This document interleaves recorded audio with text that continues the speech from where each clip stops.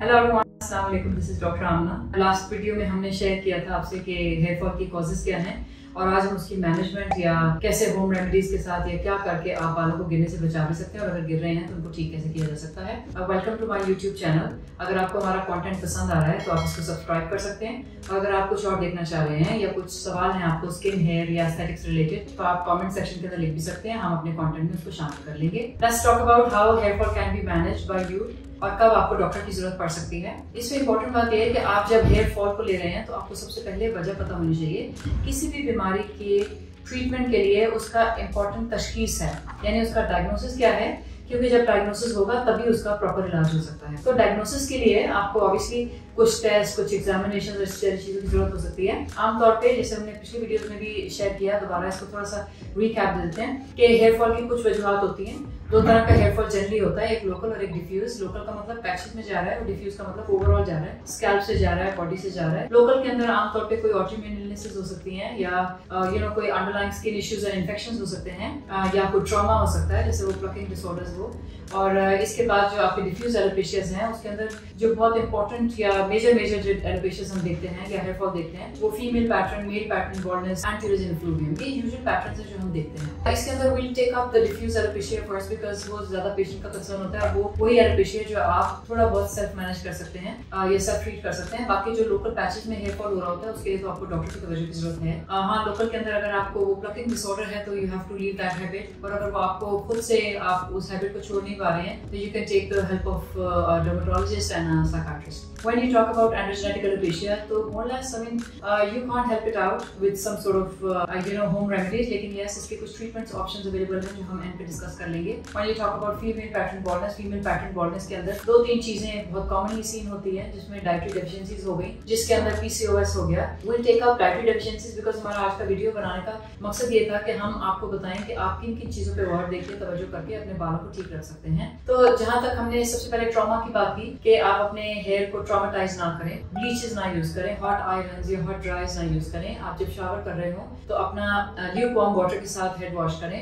Your water should be chlorine free, it should be healthy water for your hair. फिर जो आप shampoos वगैरह use कर रहे होते हैं, जो आप कंडीशनर्स यूज कर रहे हैं या जो आप हेयर प्रोटीन्स यूज कर रहे हैं या हेयर मास्क यूज कर रहे हैं, they should be here friendly, ताकि वो आपके हेड की या हेयर की या स्कैल्प की पीएच को समवेयर बिटवीन 3.5, 3.6 एंड 5.5 मैनेज कर सकें। I prefer using sulphate free shampoos because जो आपके केराटिन प्रोटीन बॉन्ड्स होते हैं वो सल्फेट ब्रेक कर देता है और उससे आपके ड्राई फिजी हेयर हो जाते हैं, जिसके अंदर ब्रेकेज की प्रोबेबिलिटी बढ़ जाती है। And yes, when you talk about conditioners, अगर आपके हेयर ऑलरेडी बहुत ड्राई हैं तो definitely you can use conditioner, लेकिन आपके कंडीशनर के अंदर एसेंशियल ऑयल्स होने चाहिए and it should be sulphate free. इसके अलावा हेयर प्रोटीन मार्केट के अंदर अवेलेबल है। अगर आप कोई ट्रॉमा हेयर को नहीं दे रहे हैं लेकिन आपके हेयर नेचुरली ड्राई हैं या फ्रिजी हैं या इजी ब्रेकेबल हैं तो उसके अंदर फिर आप हेयर प्रोटीन या हेयर मास्क वगैरह यूज कर सकते हैं जो आपके केराटिन बॉन्ड को हेल्प करते हैं to maintain their bonding structure और आपके हेयर नरिश करते हैं और आपके जो मॉइस्चर कंटेंट है उसको हेयर के अंदर लॉक करते हैं। सो avoid the treatments that ट्रॉमेटाइजेस your hair, include स्पर्मिंग, include bleaching, include hair dies, include hair रिबाउंडिंग्स, hair extensions, hair keratin treatment. इन सब चीजों को आप अवॉइड कर सकते हैं। और जब when you talk about the other measures,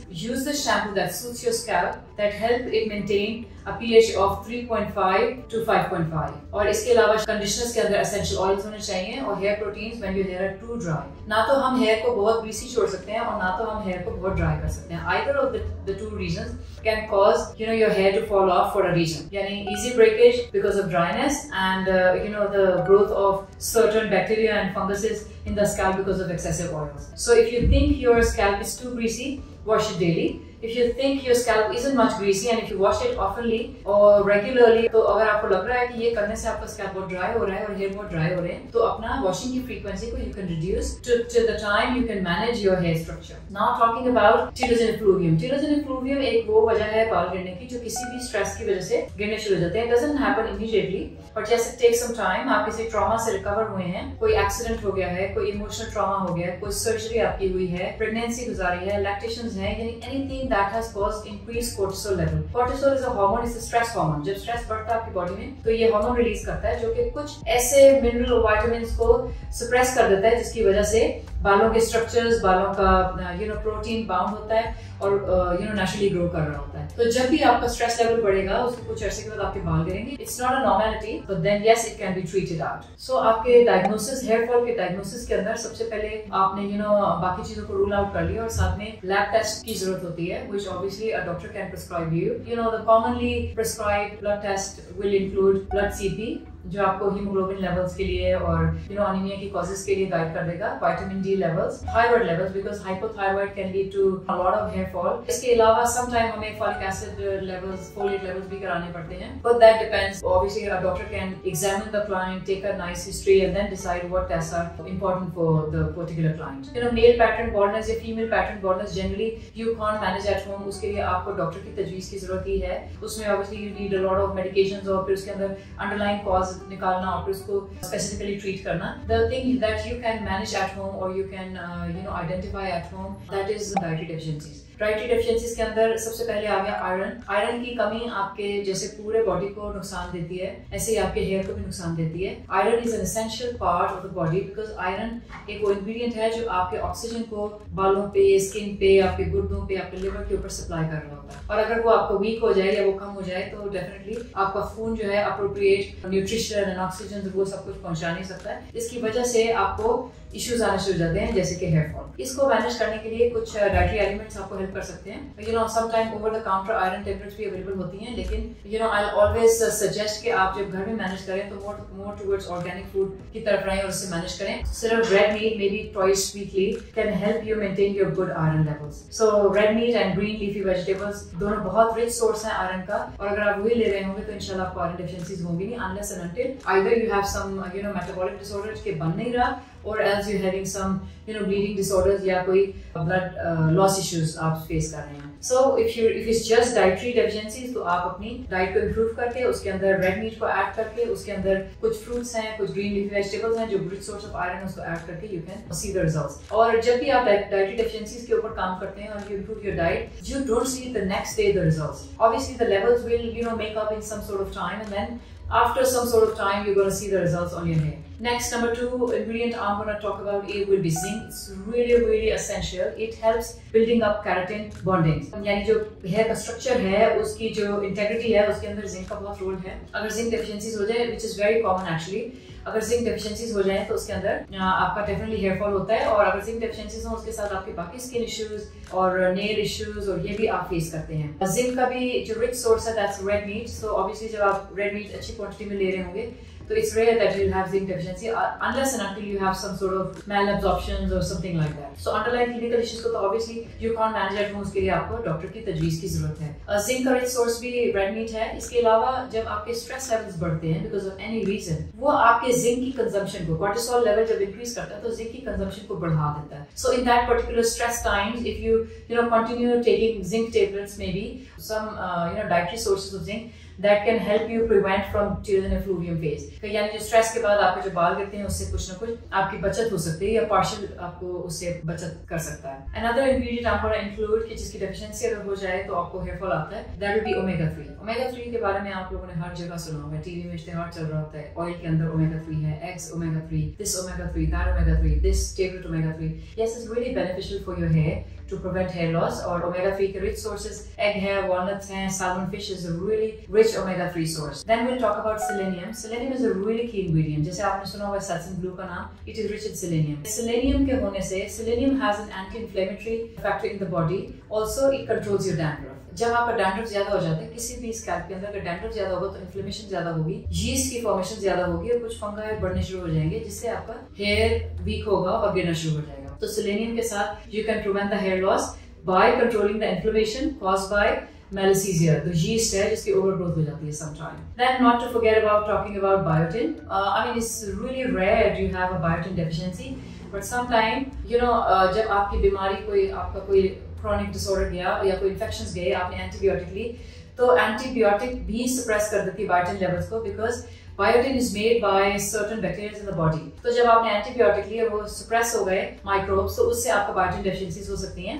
which might can be temporary, but yes then you can add biotin in your diet. और अगर आपका कोई गला खराब क्रॉनिक हो गया या you're having some sort of internal infections जिसके लिए आपको chronic antibiotic लेने पड़ रहे हैं, chronic का मतलब long term antibiotics लेने पड़ रहे हैं, तो फिर आप अपने खुराक के अंदर या अपनी डाइट के अंदर बायोटिन ऐड कर सकते हैं और as a dietary supplement. But rest obviously biotin is made by the body itself. Okay, so since folate is a cofactor with the protein in the hair, so folate की deficiency can cause your hair fall. So obviously if it's deficient, so you can add on it. Another ingredient that is if deficient, that can lead to hair loss and your dull looking skin and the dark circles and wrinkles. That will be vitamin C. You're all well aware with vitamin C. Vitamin C के rich sources हैं cabbage, bell pepper, berries. They're all rich source of vitamin C, so you can all take that. और कोशिश यही करें अपनी कि अपने dietary management के साथ ही अपने deficiencies को sort out करें, because the more number of medicines you will take to correct, the more chances of having side effects will be. So this is all about vitamin C, because vitamin C helps build collagen in your skin, in your hair, in your nails. Vitamin C is all over excellent for the body, so take vitamin C as much as possible. Yeah, let's not forget about talking about vitamin D. Vitamin D के साथ hair loss का बहुत गहरा ताल्लुक है. Vitamin D is really an essential element to keep the hair healthy and help them grow better. और vitamin D भी, I mean, I'm sure वो sunlight के साथ बनता है, sunlight exposure के साथ, और sunlight हमारे लिए Asian skin के लिए they can cause melasma, और हमारी generally पाकिस्तानी ख़वातीन vitamin D deficient भी हैं, लेकिन उनको melasma भी coexist कर रहा होता है. So I appreciate if you want to go in sunlight and sit in sunlight, you can expose your back towards the sun and put a sunblock on your face. One, else you can just take vitamin D, as a supplement to your diet, and you can avoid sunlight if you're having a lot of pigmentation on your skin. So both ways work excellent. So let's quickly sum up. हमने hair के मुताबिक जो भी बात की, एक तो ये कि जब आपको हेयर फॉल हो रहा है, try to figure out the cause, because जब वजह पता होगी तभी तशखीस होगी और तभी उसका इलाज होगा. कॉज के लिए if you can figure out yourself is good. अगर नहीं फिगर आउट हो रहा है तो इमीडिएटली डॉक्टर को विजिट करें ताकि वो आपको हेल्प कर दे. जो लैब टेस्ट की जरूरत है या जो भी आइडेंटिफाई करना है, कोई इन्फ्लेमेशन है, कोई डिजीज है, कोई इलनेस है, वो आपको हेल्प करे डायग्नोज करने में और आपका इलाज जल्द से जल्द शुरू हो सके. फिर उसके बाद हमने एक डेली रूटीन और हेयर केयर के मुताबिक बात की. अगर आपका स्कैल्प बहुत ग्रीसी है, wash it daily. If it's not to greasy and bye frequent washing it gets dry, you can wash it on alternate day. Rest, you can massage your scalp with whatever, maybe some massagers or some microneedling devices. It will increase nicer circulation to your scalp. Use conditioners and keratin and protein material what suits your scalp. Conditioner must have essential oils to help them preventing them from dryness. यानी essential oils होने चाहिए जो आपके बालों को dry ना होने दें. Dietary deficiencies को हमने एक quickly डील कर लिया है कि क्या deficiencies हो सकती हैं और उसको कैसे पूरा किया जा सकता है. अब आगे you just आपका डायग्नोसिस हो गया, आपके ट्रीटमेंट्स हो रहे हैं और कुछ डाइटरी डेफिशिएंसीज हैं, कुछ में नहीं है, and still the hair fall is a lot. फिर वहां पे आ जाते हैं क्लिनिकल ट्रीटमेंट्स. ऑब्वियसली वो आप घर में नहीं कर सकते. Clinical treatments to help prevent hair loss, to help grow them better, और आपको बॉल्डनेस से बचाने के लिए और जो क्लिनिकल ट्रीटमेंट ऑप्शंस अवेलेबल है. जाहिर बात है डिजीज प्रोग्रेशन होता है. If it's milder you can fix it with medication और the diet modification. If it's moderate you can just might need some sort of more attention from the doctor and clinician. और फिर अगर ये बहुत ही ज्यादा हो गया और किसी चीज से कंट्रोल नहीं हो रहा, तो then you would like to have a parallel treatments with it ताकि आपको रिजल्ट्स आ जाएं. द हेयर के अंदर जो 4-5 ट्रीटमेंट बहुत अच्छे रिजल्ट्स दे रहे हैं. One will be PRP.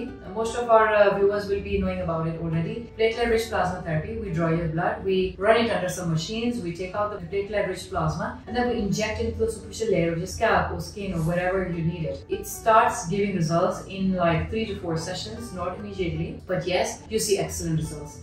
If only PRP is insufficient, the doctor obviously can decide on your behalf. You can add some sort of mesotherapy ingredients. वो आपको रिजल्ट भी जल्दी ले आएंगे, रिजल्ट भी बेहतर होगा, but depends कि आपको किस चीज की जरूरत है. इसके अलावा कुछ stem cell treatments, they're most commonly used in male pattern baldness, जिसको प्रोजेक्टेड सेल थेरेपी कहते हैं या रिजेनरेटिव एक्टिवा ट्रीटमेंट कहते हैं.